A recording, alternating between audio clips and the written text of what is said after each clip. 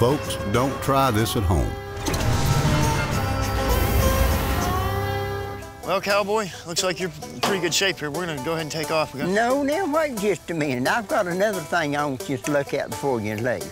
No, Come on down, follow me now. We got another thing we need to look at down there before you leave. I tell you what. It just never stops, Gene. You know down there where I got the place I burned? I've got Bertha down there, son. She's a plucking the chickens. Well, I wasn't supposed to get her but 2 chickens. That blonde-headed woman brought me 20. 20? Yeah, Bertha's real mad at me. Boy, 20 What chickens? in the world do you mean by bringing all these chickens for me to do for the church fund? You know, there's no way I can get all this done. We'll help out. What do you want us to do? Start plucking. I'm sorry, honey, I had that one to bring 20 of them. But she sort of lied to me, little old blonde-headed husband.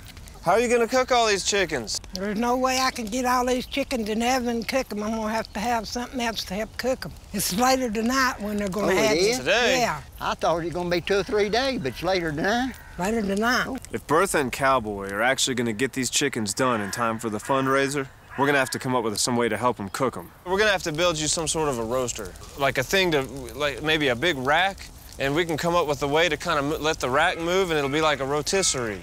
I don't know what a rotisserie is, but it sounds important. The boys scour through a heap of Cowboy's junk to find any parts they can use for their rotisserie. Cut one of those fence posts in half. I'm gonna use another one like that. The boys' plan is to build a giant rotisserie made from a bed frame, some fencing, and old bike parts. They'll mount the contraption on 2 stands made from fence posts and add a motor to get the rotisserie spinning. Now, the thing about using an electric motor is most of them spin really fast.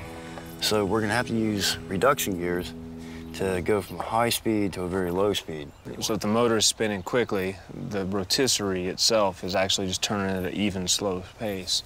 If we can really figure this out, we're going to be able to rotate that bed spring so that it's like a rotisserie, and it gets all sides of the chickens cooked evenly all the way through the middle, and this will be a real cool thing.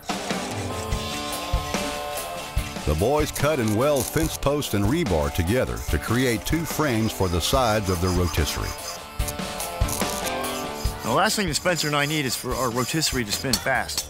So we're gonna use the gears off of a bicycle to step down the speed to make it turn slower. We gotta take this gear right here and weld it onto this. That'll give us our second drop. In order to get the slow rotation speed the boys need for the rotisserie, they'll use a bunch of bike parts and create a reduction gear system. This will take the fast RPMs of a motor and reduce it down to a manageable velocity.